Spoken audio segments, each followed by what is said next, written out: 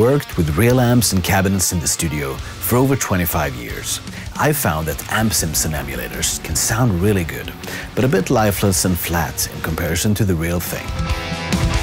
So when we started to develop our own amp sims here at Bogren Digital, I wanted to hunt down and fix this problem.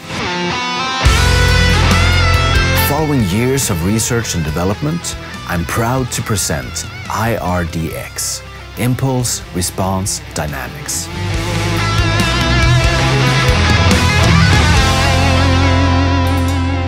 With this new tech, we've been able to accurately identify and recreate the missing piece of the guitar tone puzzle.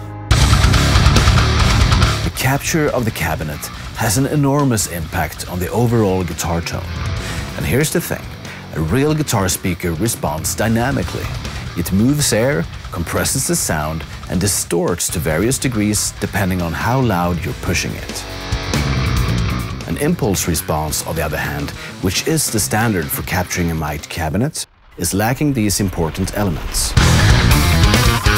The best thing about IRDX is that instead of inventing a new standard for capturing cabs, rendering all of your old IRs obsolete, IRDX will work on top of the signal using advanced machine learning methods to reconstruct the difference between a real cab and an impulse response.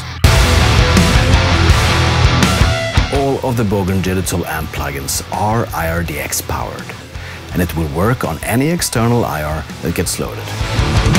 For the first time, your guitar sound will come to life the same way as when you're playing a real amp.